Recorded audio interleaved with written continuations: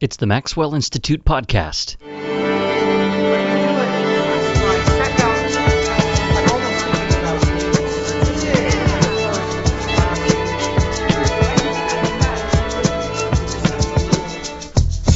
I'm Blair Hodges. Thanks for listening to another episode. Paul's New Testament letter to the Romans is one of the most important Christian writings ever recorded. The passage of time has obscured the letter's original context, not to mention the language it's been rendered in, from its original Greek to the more archaic King James English. The letter can make it difficult for readers today to appreciate the logic of Paul's testimony of Jesus. Latter-day Saint philosopher Adam Miller believes Romans and its emphasis on grace is perhaps the best articulation of the gospel of Christ found in the Bible. So as a follow-up to his recent best-selling book, Letters to Young Mormon, Miller published a personal rendition of Romans called Grace is Not God's Backup Plan, an urgent paraphrase of Paul's letter to the Romans. So in this episode, Miller talks about why he created his own rendition of the text. We'll read from it and compare some passages to the King James Version passages. And we'll also discuss the most recent Mormon theology seminar, which Adam co-directed at Union Theological Seminary in New York. Questions and comments about this and other episodes of the Maxwell Institute podcast can be sent to me at MIPodcast@byu.edu. And please take a moment to rate and review the show on iTunes and share it with your friends.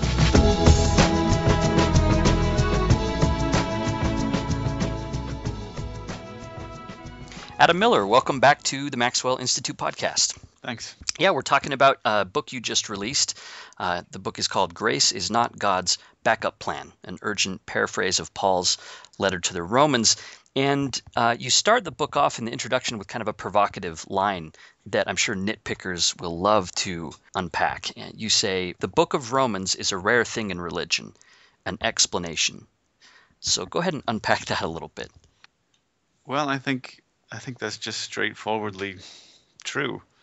I mean, you get, over the course of thousands of pages of scripture, you get a lot of stories, you get a lot of history, you get a lot of parables, you get some prophecies, you get some poetry, you get some psalms, you get the occasional sermon, but you never get any kind of extended, clear, logically precise account of how the big pieces of the Christian story are supposed to fit together.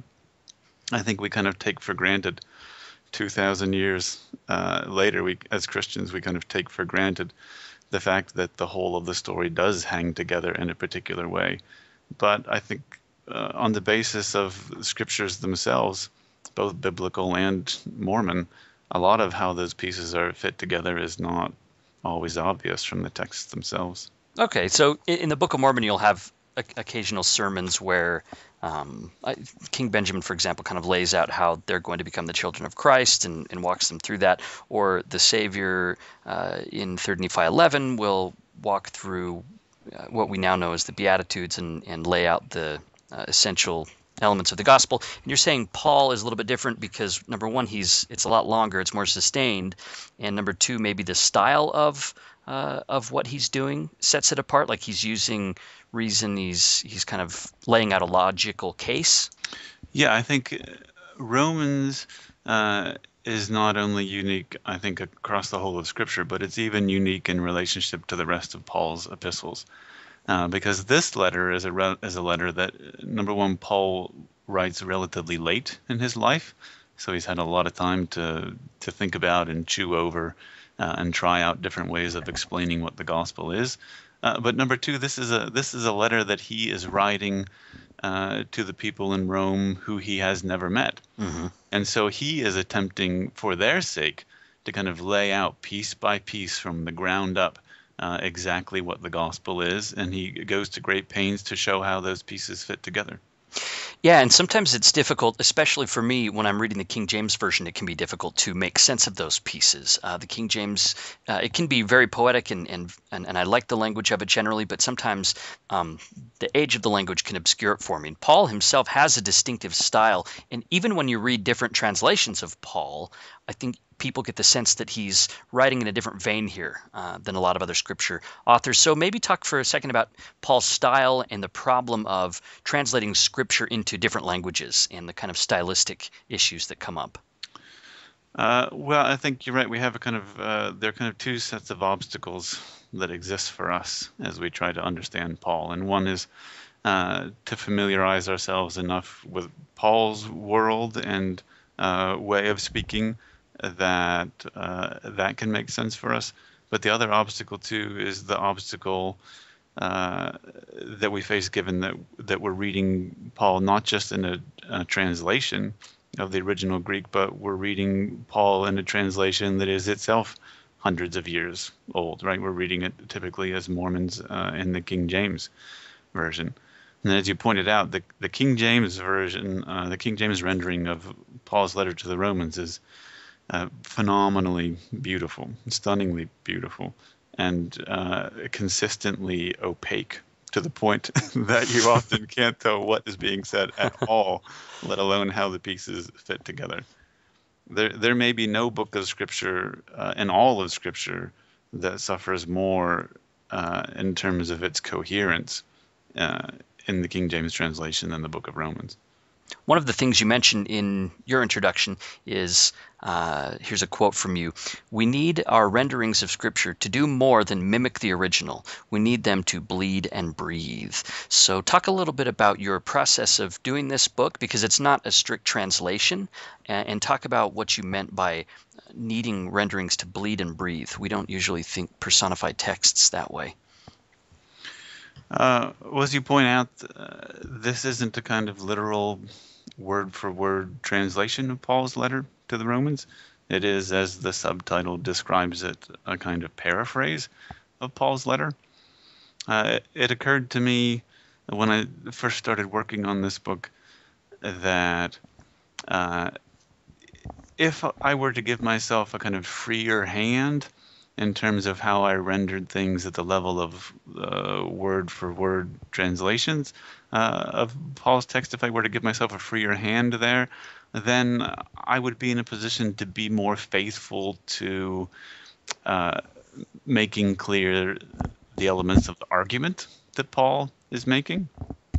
I think a lot of times even good contemporary translations of Paul's letter to the Romans get hamstrung by their fidelity to the details of exactly what's involved in translating Paul's letter at the level of the word. And this gets in the way of making clear how all the big picture elements of Paul's account of the gospel fit together. Yeah, so as far as bleeding and breathing are concerned, how does your approach bring out that kind of element? Well, this is the other thing, I think. You have to, in rendering what Paul says, you have to pay attention on the one hand to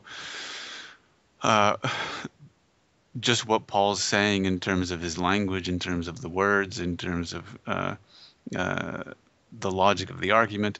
But on the other hand, you have to pay attention to the experience that is at the root of what Paul is trying to describe. And if you ignore the way that Christian experience itself informs the logic that Paul is attempting to put together for us here in his explanation of the gospel, then you end up missing what Paul's after anyway.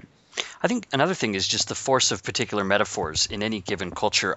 In an interview I did with Lauren Winner a couple episodes ago, she was talking about how Jesus taught using parables, and his parables were always informed by things that Jesus would encounter on a regular Tuesday or Wednesday, casting seed alongside of the roads and that sort of thing. And it seems like the further people are from those contexts, the less power those parables can potentially have. And so it seems like the same kind of thing happens with Paul, where you're kind of introducing his logic and thought into a more contemporary idiom, into a more contemporary, I don't want to say the word social imaginary, the Charles Taylor thing, where you're bringing it into a picture of life and of the world that maybe more quickly resonates with people.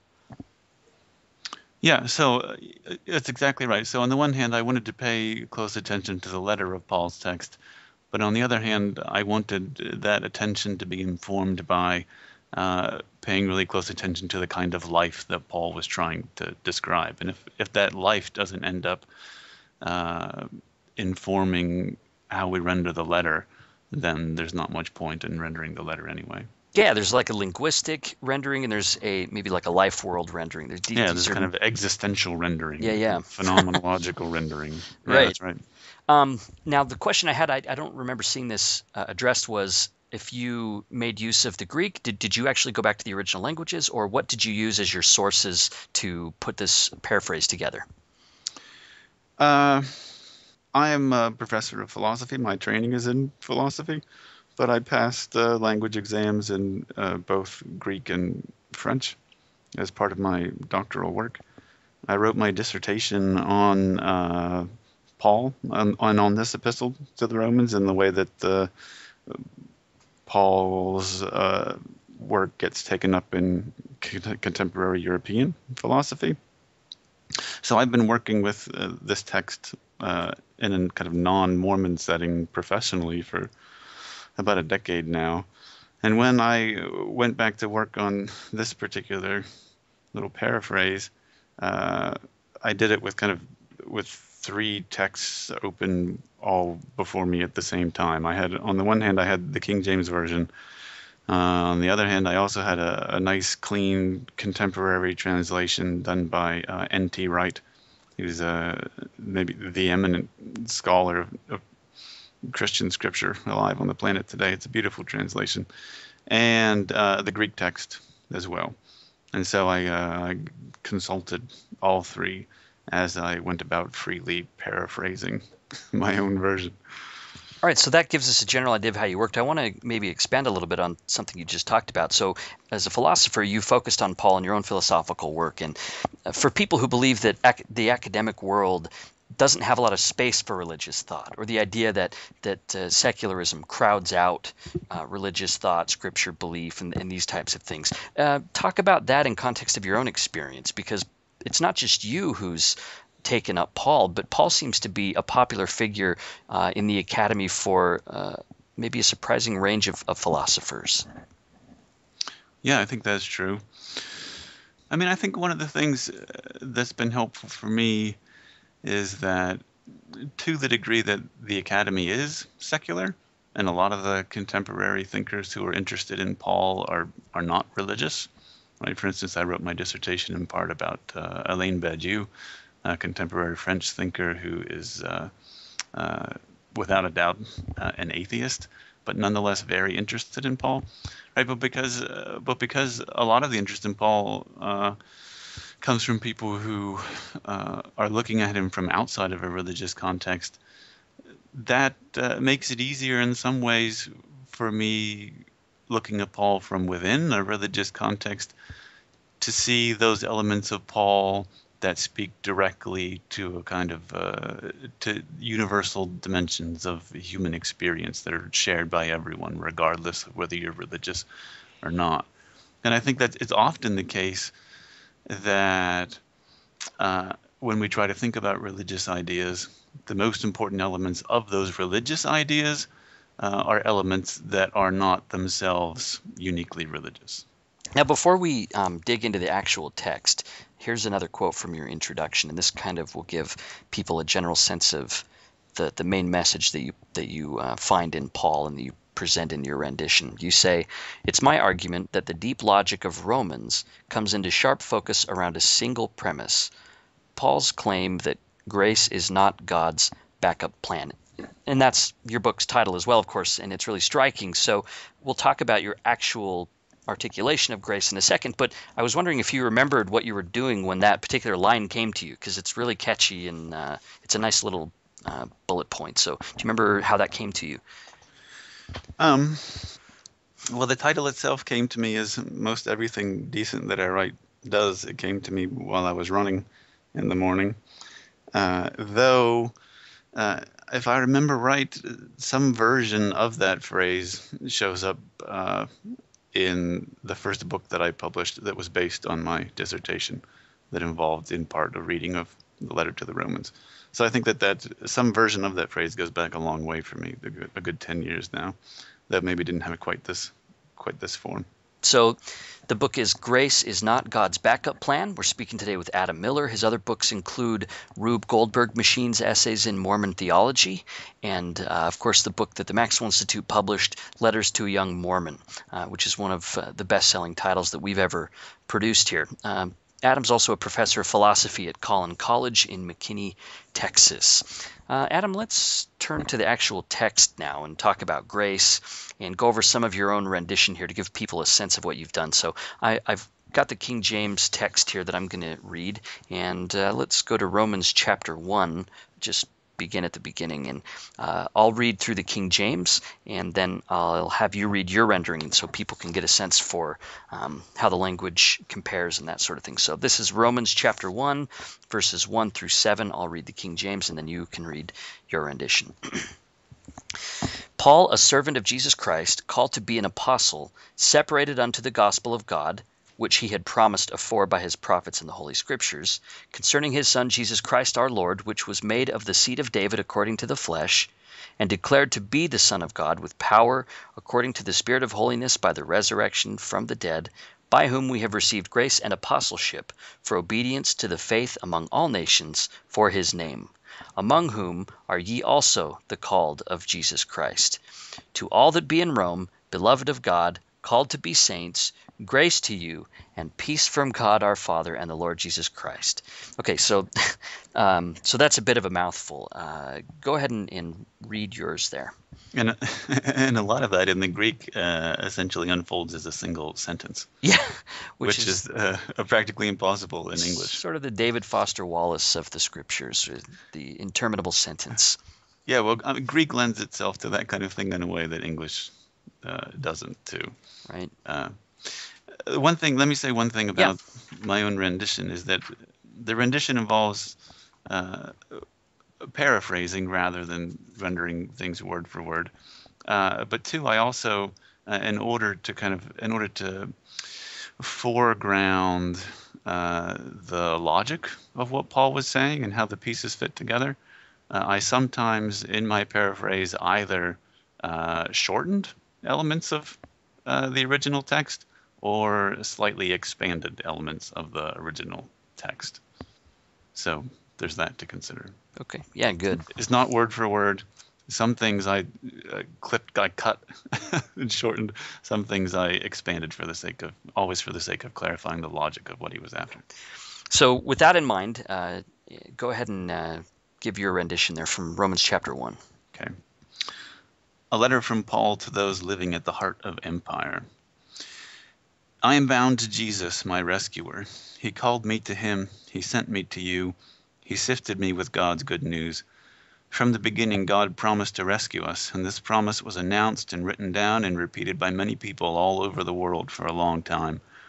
Jesus is the living embodiment of this promise, because he is flesh and blood, descended from great and terrible men, and still he was named as God's Son through a Spirit that reached out and snatched him back from the dead. This same Spirit claimed me and then sent me to you.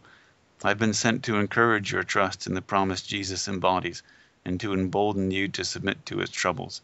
You too, regardless of your flesh, regardless of your weakness and ignorance, are called to bind yourself to Jesus. So to all of you loved by God, and thus to all of you called to discover what it means to be both human and holy, I wish grace and peace from God our Father, and from Jesus, my rescuer, to whom I am bound. All right, so maybe first talk about that binding element that you bring up. I'm bound to Jesus.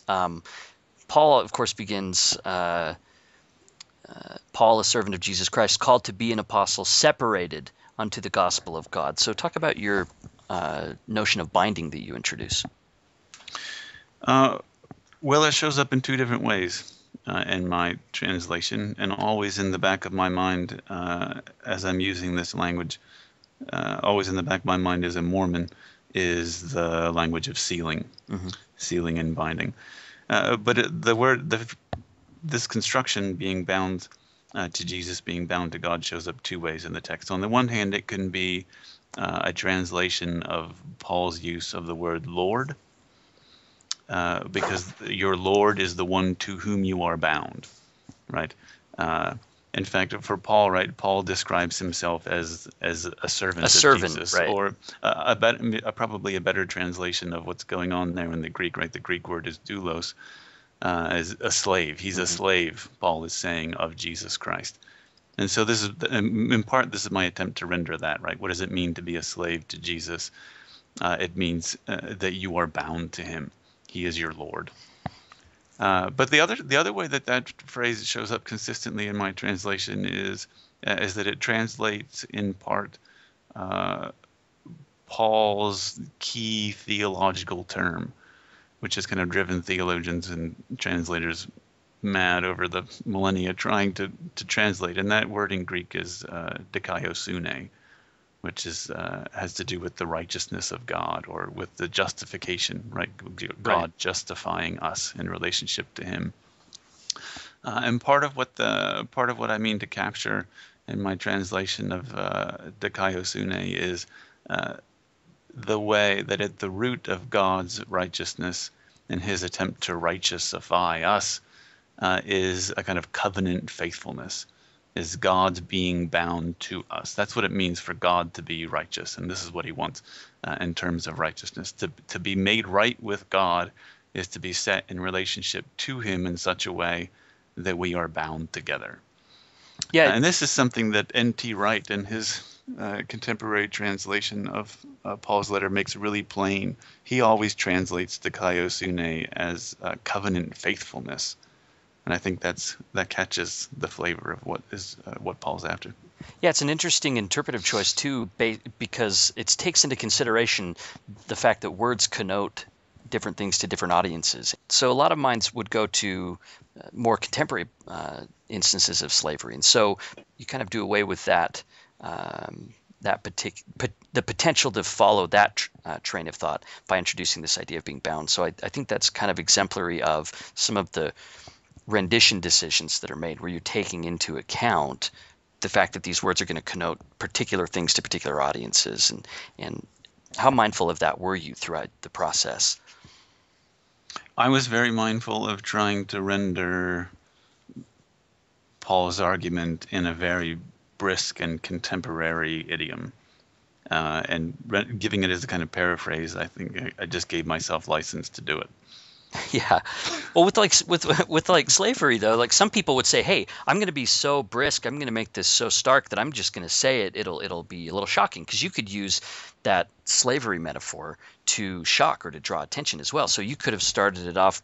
You started off by saying, "A letter from Paul to those living at the heart of empire." You could have started off by saying, "Paul, a slave of Jesus Christ." And I think that's not a bad rendition. Right. I mean, that's what the text says, right? Yeah, and even at a kind of existential level, it's not a bad rendition, I don't think. But I mean, my decision there, for instance, is informed, as a lot of the decisions were, is informed by how it was informed by how I saw Paul eventually weaving all of these pieces together into a larger whole. And so, given, for instance, that I knew that binding and sealing were going to be important elements of how I translated the rest of the letter, right? That in turn influenced how I translated the other parts of the letter. Yeah, good. That's really good. So let's move on to another example. It's in the same chapter actually, and it's where it discusses the concept of sin. And I think this is one of the most important sections. It's good that the letter starts out this way because it seems to be a really important signpost in the way that you interpret Paul in your rendition. So I'm going to read verses 16 through 23 of Romans 1, and then you can pick up there on page 14. So here it is from Romans chapter 1. For I am not ashamed of the gospel of Christ, for it is the power of God unto salvation to every one that believeth, to the Jew first and also to the Greek. For therein is the righteousness of God revealed from faith to faith, as it is written, the just shall live by faith. For the wrath of God is revealed from heaven against all ungodliness and unrighteousness of men, who hold the truth in unrighteousness, because that which may be known of God is manifest in them. For God hath shewed it unto them. For the invisible things of him from the creation of the world are clearly seen, being understood by the things that are made, even his eternal power and Godhead, so that they are without excuse. Because that when they knew God, they glorified him not as God, neither were thankful, but became vain in their imaginations, and their foolish heart was darkened. Professing themselves to be wise, they became fools, and changed the glory of the incorruptible God into an image made like to corruptible man. All right, so there are a lot of ideas in this brief section. You tend to focus on trust, sin, and grace. So go ahead and read your rendition of that. I'm glad to finally be sent to you. I'm not ashamed of the good news I bear. It's the only thing that saved me from sleepwalking through my own life, broken-hearted and dead to the world. God's promise is powerful, and its power to rescue extends both to insiders and outsiders. God doesn't care what you are. Without waiting for you or checking your credentials, God has already bound himself to you. God's power to make things right is revealed when his trust meets your trust. As many have said for a long time, those who are set right and sealed to God are brought back to life by their trust. But if your trust fails and you suppress the truth, God's love will start to feel like an accusation. If, selfish and weak, you try to run from life and its troubles, you'll feel trapped and smothered by the gifts God is giving. Sin is this too proud denial of God's grace. It's this refusal to be sealed to God. Grace isn't God's improvised response to sin. Sin is our ongoing refusal of God's already given grace. Even for the selfish and weak, even without any supernatural epiphanies, what can be known about God and the life he offers is clear. It's been plain from the beginning. There's no mystery here. What it means to be alive is obvious. God's power and glory are already on display. Deny it if you want, but if you see what's given and then fail to respond to that grace with grace of your own, your mind will go dark. You won't be able to think straight, and you'll get stuck in your own head, left to cook in your own fears and fantasies. Claiming to be wise, you'll be an idiot. You'll have exchanged a life pulsing with spirit for a wishful menagerie of dead things and dying applause. Okay, the first thing I'd like to point out here is Paul talks about the wrath of God being revealed in verse 18. The wrath of God is revealed. And so as I'm going through here, obviously I don't see the word wrath. I do, I think I tried to find a place where you kind of incorporated that idea, and it seemed to be in your paragraph there. There, by the way, there are verse markings in your margins that kind of let readers know about where you're at. So in the margin there next to 18, it's where you talk about if your trust fails and you suppress the truth, God's love will start to feel like an accusation. Was that kind of where that idea was incorporated, or something else? Yeah, I think that's right. Accusation there. God's love feeling like an accusation. That's what I think Paul's after there with the wrath of God. What happens is when you and I, when we attempt, as Paul puts it, when we attempt to suppress God's love and grace, then that distorts how his love looks to us. And his gestures of love, the gestures of love and grace that he's making toward us, because we're trying to suppress those gestures, they end up looking to us like accusations, right? They end up looking like he's angry when he's actually trying to reach out and love us. Yeah, and you connect this to the idea of sin. And actually, there's a chapter in Letters to a Young Mormon called Sin. And I believe it's actually, that chapter is available on the Maxwell Institute website, so people can read that as a sample chapter. And this is a chapter that people bring up to me a lot whenever I talk to them about this book, to do a little buzz marketing for Letters to a Young Mormon. So when I talk to people about Letters to a Young Mormon, they bring up this chapter. It's a really tough one to wrap their minds around, because we're used to talking about sin as a bad action, a bad decision, a bad choice, breaking a commandment, doing something bad in general. And your approach through Paul seems to widen that definition. So maybe discuss that idea of sin a little bit, because it can be really hard to grasp, I think. Like I'm still working on grasping that, so help me out. Well, I think it's the key to understanding everything else that Paul says in the letter. About what grace is, about what sin is, and about what both grace and sin have to do with the law. I mean, I think if there are three, this letter to the Romans is organized, I think, around those three ideas. It's organized around the relationship between grace and sin and the law. And if we can make any sense out of what Paul has to say about the law, it depends on understanding what he says here, especially in the opening chapter, about the relationship between grace and sin. I think the really key thing here to see about Paul's description of sin is that it reverses the way we normally think about the relationship between grace and sin. Normally we think about sin as this thing that comes first, right? There's a law, you and I break it, and then maybe if we measure up in a certain kind of way, God's grace will come and make up the difference, Right. such that we can overcome our sinfulness. But Paul totally reverses here, and I think correctly, the relationship between sin and grace. It's not the case that grace is it's not the case that grace is just God's response to sin. It's the case that sin at root is our suppression, our rejection of an original grace that God has already been trying to offer us. And as Paul puts it here, that grace shines through primarily in the creation of the world as a created thing. God's power and glory and grace shine through the world, the created world, as a gift that he's trying to give us. And it's our suppression of these gifts that God is trying to give us that is sin's most fundamental gesture. And I think this parallels in really straightforward ways the kind of things that President Benson had to say about all sin in the end being some version or other of pride, right? Pride is this rejection of God's grace. It's this wanting to stand on your own 2 feet and do it yourself and not have to depend on God and not have to receive all these gifts that God is giving that you probably don't even want. So if we understand sin in this really broad, kind of existentially fundamental way as our suppression of the grace that God from the beginning has been trying to give us, then I think that totally reframes not only how we understand sin in relationship to grace, but it totally reframes how we can understand the law in relationship to both grace and sin. Yeah, so it's like your presentation of sin, your rendition of Paul's presentation of sin, puts sin and grace into close contact. And so let's also expand a little bit more on grace. And I think one of the clues that you give about your conception of grace here is that grace is, let's see, what verse is this in?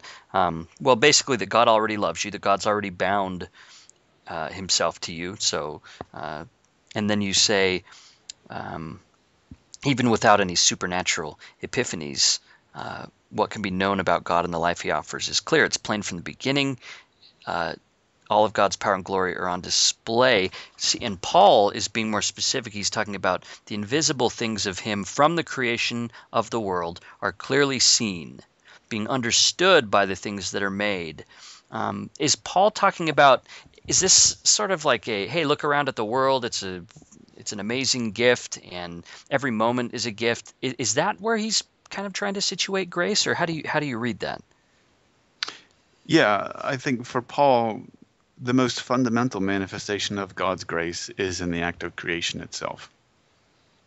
And it's our refusal, on the one hand, of, at least in part, the created world, and maybe even more particularly, on the other hand, of our own createdness, of our own dependence on that world and on God.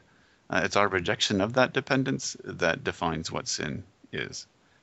So I think what Paul gives us here, we could say, what Paul gives us is a kind of general theory of grace. Normally when we think about grace, we think about it only in very narrow, kind of specialized terms. And we think about grace only insofar as grace intervenes in our experience of redemption. Grace equals forgiveness, basically. Right. Grace equals forgiveness, and it equals forgiveness in connection with maybe some contribution of our own, right? Such that works plus a certain amount of works plus a certain amount of grace will output a certain amount of forgiveness, and God still wins because he's initially gives that opportunity before you even do anything, right? So you can even, the grace versus works, and then you can say there's even grace before that, but you have to tap into that and that sort of a thing. But it's always about repenting or reconciling. Right, yeah, but I think if we only understand grace in this very specialized way in the context of redemption, if we don't see grace as a description of God's general MO in terms of how he operates in relationship to the world, then we'll miss the way that grace isn't something that intervenes at the end to save us, but the grace is the thing that came at the beginning that we rejected. That is the root of the sinfulness that we're trying to overcome. So it's not so much the case, for instance, that you and I have to put ourselves in a position to receive some kind of grace that might come at the end of our story, but it's the case that because sin is a suppression of the grace that God is already giving, my overcoming my sinfulness just involves my laying down my rebellious rejection of the grace that's already being offered. Yeah, it's almost like, I guess another way to put it would be God's grace includes forgiveness. God's grace, that's one facet, that's one expression of that grace, but that expression of grace can be understood to be part of a wider type of grace that includes God's care for us, the creation that he's his creation, us as children, us in relationship to him, the gifts that are given, and that, so grace kind of is that bigger picture that's driven toward binding relationships. And any relationship requires forgiveness. And so forgiveness and redemption is part of that overall picture of grace. But that's because forgiveness and redemption is part of any kind of loving bond. Yeah, I think this is the kind of thing that Elder McConkie is after, for instance, when he says that if you want to understand the plan of salvation, you have to understand the three pillars of eternity. Yeah. Right, and the three pillars of eternity are creation, fall, atonement. And the way that he explains it, right, you can't understand the atonement if you don't understand the fall, and you can't understand the fall if you don't understand creation. And the reason that you can't understand the fall if you don't understand creation is because the fall, our falling into sinfulness, depends on our rejection of that original grace manifest in creation itself. It's grace, sin, grace, right? Creation, right. Fall, atonement. Grace isn't the backup plan here that intervenes at the end of the story to make things work out. Grace is the plan from the beginning. It is from beginning to end a description of the way that God, in terms of love, is interacting with the world and with us. It's what he wants to share with us, and it's what he wants us to become capable of. Mm-hmm. It's grace all the way down, right? Yeah. If turtles are grace, it's grace all the way down. Yeah. Another part of this that stuck out to me is in verse 16, where Paul says that the power of God unto salvation is given to everyone that believeth, to Jew first, and also to the Greek. And you replace Jew and Greek with insider and outsider. And this is throughout the letter because Paul continues to talk about Gentiles and Jews. And so talk about the decision to replace that with insider, outsider. Yeah, that's maybe the second basic translation decision I had to make in rendering the letter, was how I was going to render Paul's discussion of the relationship between the Jew and the Gentile. And I rendered Jew throughout the letter. Whenever Paul says Jew, I render it as insider, like the religious insider, and I render Greek as outsider, like the religious outsider. And I think that stays true to most of what Paul is after in his own letter, in terms of what he has to say about the relationship between the Jew and the Greek, between the Jew and the Gentile. But I think it also makes it possible for us to read the letter in a different way than we normally do. Because normally when we read what Paul has to say about the relationship between the Jews and the Gentiles, we identify with the Gentiles, that is to say, with the religious outsiders. But I think it's a lot more accurate when we're reading Paul's letter to identify ourselves with the position occupied by the Jews, right, with the religious insiders. Mm-hmm. As Mormons, we understand ourselves as religious insiders, as people with a kind of inside track on God's revelations, on access to priesthood authority, things like this, right? And that's what Paul has in mind. What Paul has in mind in his entire discussion of relationship between the Jews and the Gentiles is the way that God's grace confounds and reorganizes our normal the lines that we normally draw between people who are religious and people who aren't. Yeah. That the line between the saved and the unsaved is not the same thing as the line between the religious and the non-religious. Is not the same thing as the line between the insider and the outsider. Mm-hmm. The line between those who have received God's grace and those who haven't cuts diagonally across that typical religious distinction. That's one of Paul's most basic points he wants to make about grace. And I think it's a little hard for us to get our heads around it when we just render it as Jew and Gentile, and especially when we identify ourselves with the outsiders rather than the insiders. Yeah, I think Romans chapter 9 is where he really unpacks this, because he brings up specific ideas of adoption and covenants and priesthood, law, ordinances. Mm-hmm. And you talk about, in your rendition of this, and this is on page 47, Romans 9, where God entrusted these things, adoption, glory, covenants, priesthood, law, ordinances. God entrusted them to insiders. He entrusted these to Israel. But they failed to trust God in return. Denying God's grace, they faltered. Not all insiders are willing to live by grace. And there's also a little bit later on, page 48, this would be Romans 9, verse 8-ish. Being an insider isn't enough to make you part of the covenant family. Pedigrees and good manners and respectable clothes and properly signed documents aren't enough. Only a willingness to trust God's promise can make you Abraham's seed. This reminded me of Jesus's declaration that, or was it John the Baptist, who said, God can raise up from these stones the seed of Abraham. So do you think Paul is sort of drawing on that same type of idea when he's talking about the insiders and outsiders?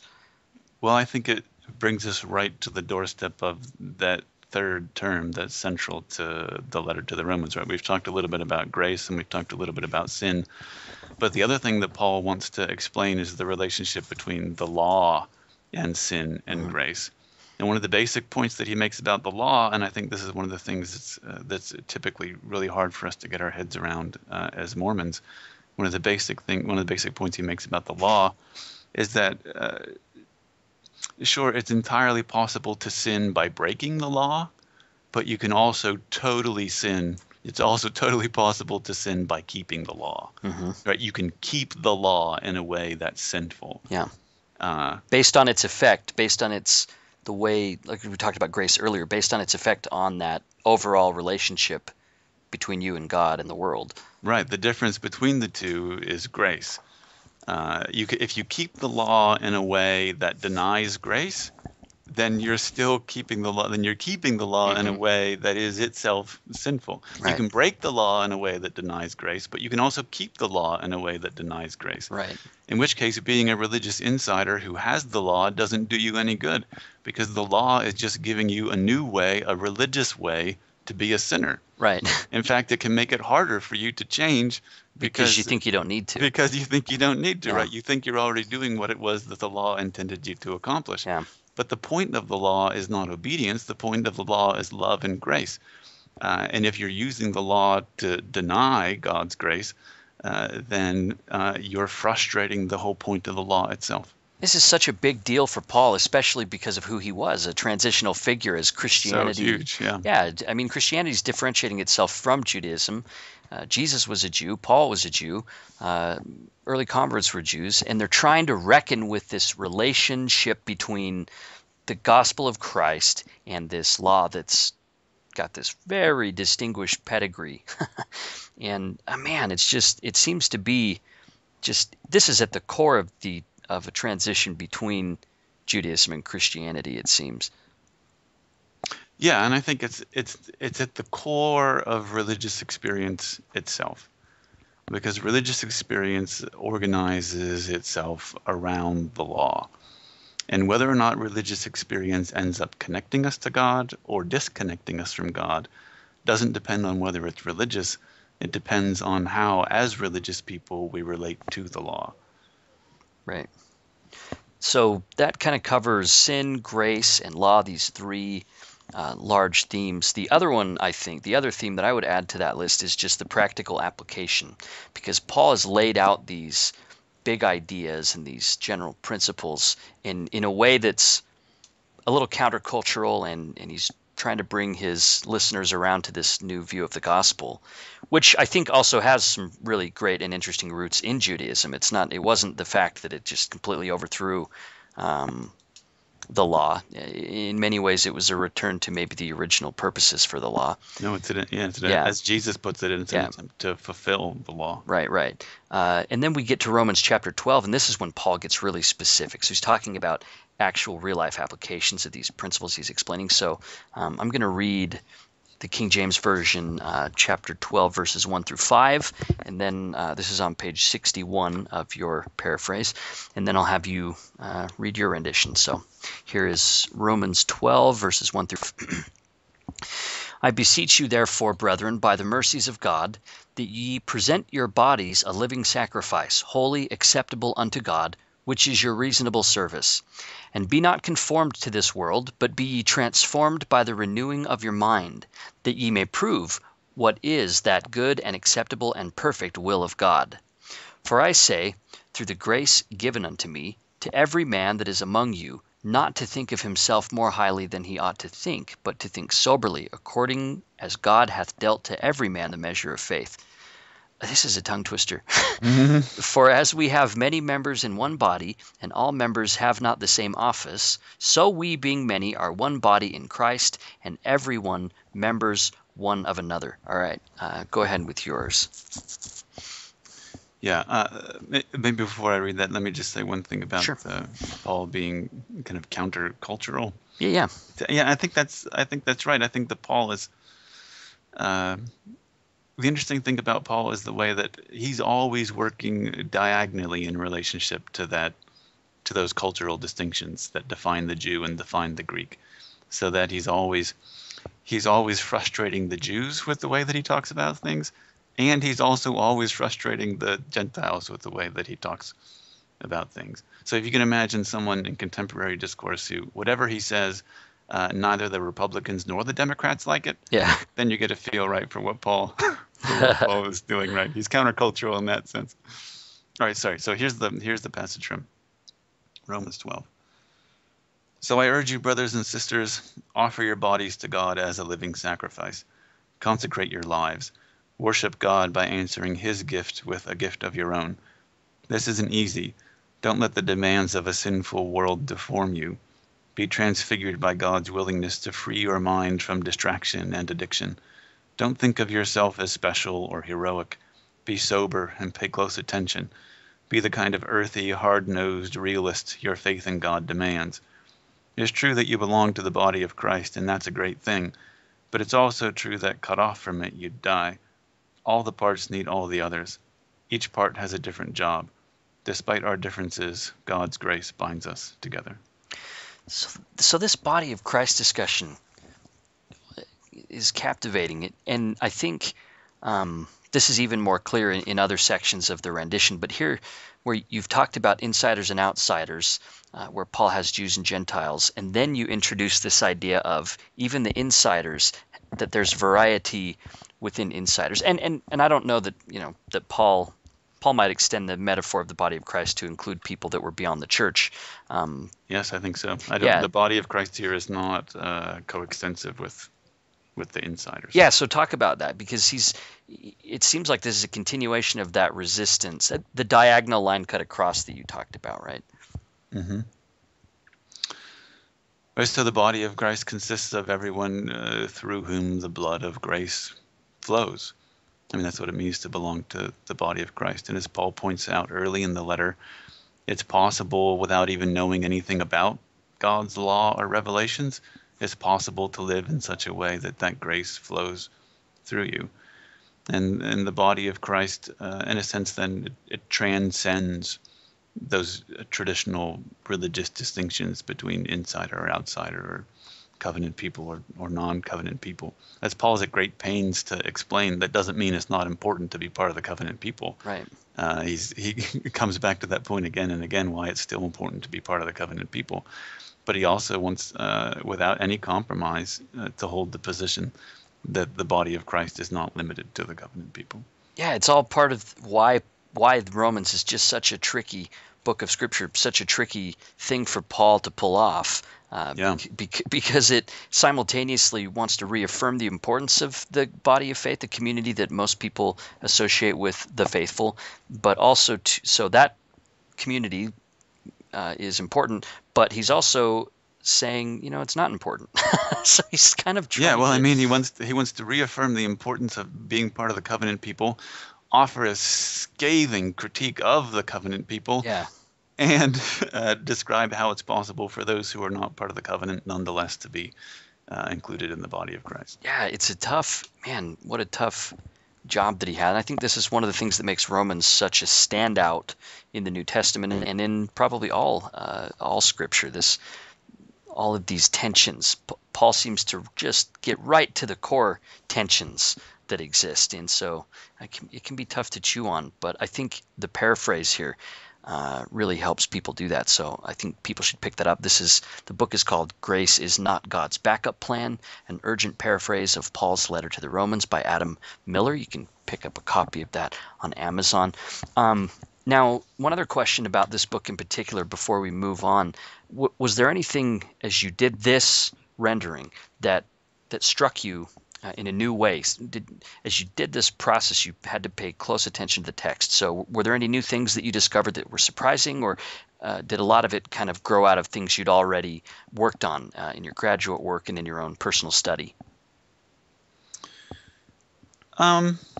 To a large degree, this paraphrase arrived fully formed for me because, I produced the whole thing, in a matter of 2 or 3 weeks, really, and it arrived fully formed not because I'm some kind of genius or because some revelatory muse was involved, but because I had been thinking about Romans and exactly the issues involved in Romans as a professional philosopher for the past 10 years. Yeah. Right. So I'd been thinking about and chewing on and writing about and publishing about these things, especially in non-Mormon venues, for a decade. And when I got to the point where I decided to take a shot at offering my own paraphrase, the thing was already pretty much fully formed. When did you finally decide to do it? Was there, and kind of what led to that decision? What made you think like, oh, this would be a good project? What was the goal here, other than crass monetary, personal? I'm raking in the money here, in the 3 digits at least. No, the impetus was very clear. We were, as a family, for a family scripture study, we were reading N.T. Wright's translation of Romans. Yeah, and that's called the Kingdom New Testament is the one you keep referring to, right? Yeah, Kingdom New Testament, and I highly recommend that translation. But we were reading it together as a family, and the kids were just having a blast reading Paul, especially because they especially loved Paul's tendency to ask rhetorical questions and then respond in really aggressive ways to his own questions, right? They had a lot of fun reading that out loud, like where Paul will ask something like, does that mean that we should go on sinning because God's grace is already available? God forbid, certainly not. Right? And the kids just had a blast with this. And I thought, I thought to myself as we were reading as a family, N.T. Wright's version makes so many things so much clearer than they are in our very old but very beautiful King James translation.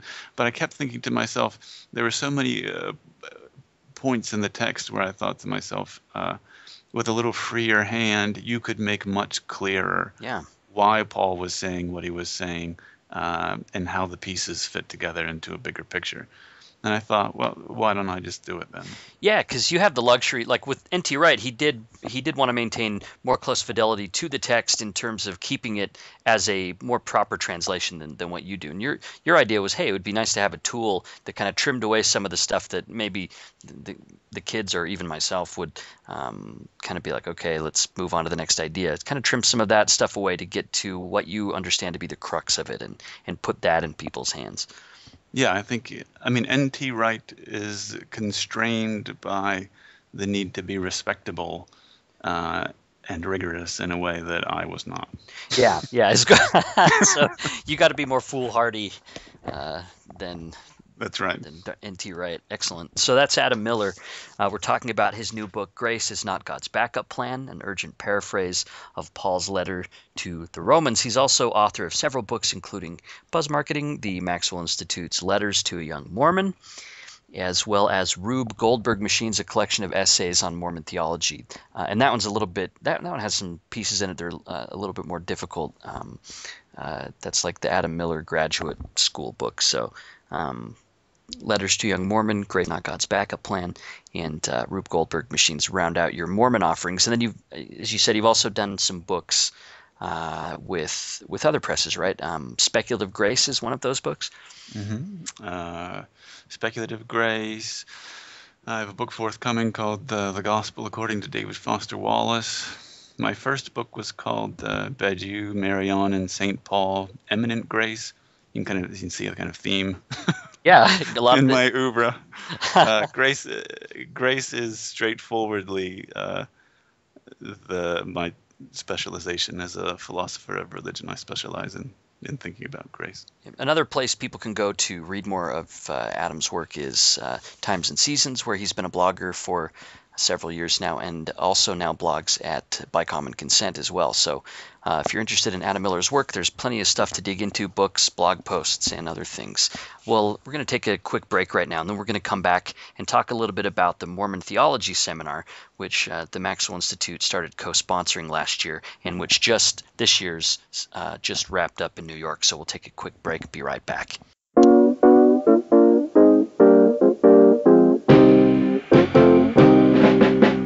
Hey, this is Blair Hodges from the Maxwell Institute podcast. Did you know the Maxwell Institute now offers digital subscriptions to our 3 periodicals? $10 gets you access to the latest issues of the Journal of Book of Mormon Studies, the Mormon Studies Review, and Studies in the Bible and Antiquity. All 3 for just $10. Or maybe you're like me and you still love the heft of a journal printed on actual paper. Well, print subscriptions are also available, and a print subscription to any one of our journals includes digital access to all 3 of them. You can subscribe at our website. Go to maxwellinstitute.byu.edu/subscribe for more information. It's the Maxwell Institute podcast. I'm Blair Hodges, and today I'm talking with Adam Miller. He is author of Grace is Not God's Backup Plan and Letters to a Young Mormon and other books, and he's also a co-director of the Mormon Theology Seminar. And Adam, you just returned from the Mormon Theology Seminar. That just happened in New York. So let's talk a little bit about what that is, give a little bit of background on it, what it's all about. We just wrapped up our 8th iteration of the Mormon Theology Seminar, the second live version of the Mormon Theology Seminar, and the second one that we could do live because it was co-sponsored by the Maxwell Institute and in particular by the Laura F. Willis Center for Book of Mormon Studies. With a little bit of funding there, we were able to do the seminar live, get together for 2 weeks in New York City. This year we were hosted by Union Theological Seminary in New York City, attached to Columbia University. Richard Bushman's old stomping grounds. That's right, Richard Bushman's old stomping grounds, so literally like a block and a half from Richard's apartment. Nice. People know where that is. Can you give his address and phone number? Just right next door to the Riverside Chapel in New York City. Yeah. Absolutely beautiful. And the seminary was, they were an excellent host. We had a grand time there. The Mormon Theology Seminar is a project that organizes short short-term collaborative readings of narrow slices of Mormon scripture.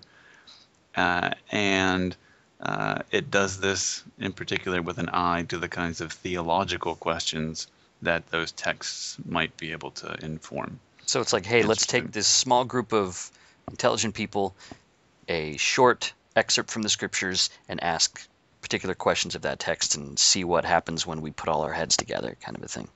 Right, exactly. So the one collection of papers from seminars that have been published thus far by the Maxwell Institute, though there are 5 or 6 more in the pipe, is the Alma 32 volume. Yep.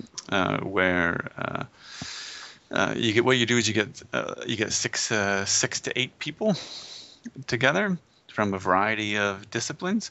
And what we did here in New York City was we had 8 people all together, Joe Spencer and I as the directors of the seminar, and then 6 other contributors to the seminar. And the 8 of us met for 2 weeks at Union Theological Seminary, and we spent the first week reading Jacob chapter 7 was our text for this year. Where Jacob, the primary content of Jacob chapter 7 is where Jacob confronts Sherem. Yes. About what the doctrine of Christ means and whether it's good or not in relationship to fulfilling the law of Moses. We spent the first week meeting 5 hours every afternoon, going through that chapter verse by verse, phrase by phrase, word by word. And then the second week of the seminar, we spent writing and workshopping individual papers that grew out of all that collaborative work from the first week, and then held a conference to conclude the seminar at the end of the 2 weeks. So people might say, okay, so is it possible to spend a whole week on one excerpt of scripture like that? Like what can possibly be done? I mean, you read through it and that's it. So what kind of... Yeah, the chapter's like 27 verses long. Yeah, right. I mean, we spent 5 hours working together in the afternoon, and then everyone's mornings were spent preparing for the work that we would do together in the afternoon. And it does sound a little wild, but both this year and last year we did First Nephi chapter 1, and we were in London at BYU's London Center last year. And I was a little nervous too. It was the first time we'd ever done it. We'd have done it live, right? I mean, will these texts hold up to that kind of intense collaborative scrutiny? Yeah, because previously you're doing it through the internet, right? Like so there was more time and freedom. All the discussions previously were done online, much less expensive, but a lot less fun, and in some ways less productive. Yeah.